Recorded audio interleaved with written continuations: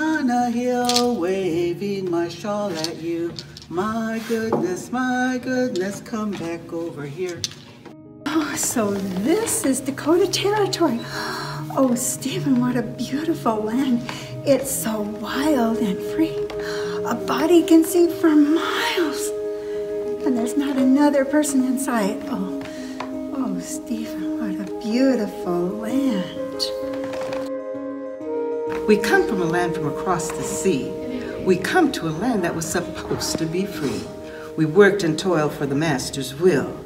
We worked for free while the master filled his due. But now we're free.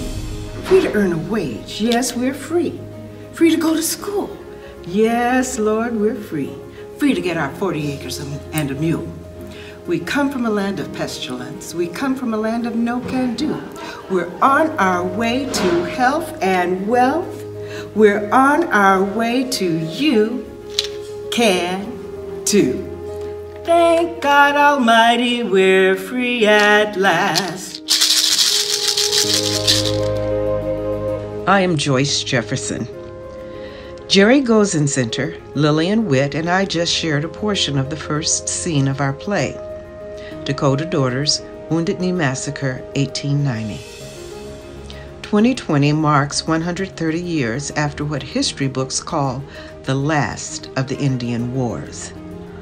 On this 130th anniversary, Dakota Daughters wants to bring awareness, acknowledge the trauma, and work towards healing racism. Although our characters are fictitious, we describe actual events that formed the West from the 1860s to the 1890s. We portray the emotional currents culminating in the 1890 Wounded Knee Massacre as viewed by Sitting Bull's daughter, a rancher migrating from Texas, and a formerly enslaved woman. After the performance, the audience is invited to participate in a discussion about the conflicting historical accounts of events surrounding the massacre and continuing impact of cultural differences on relationships today.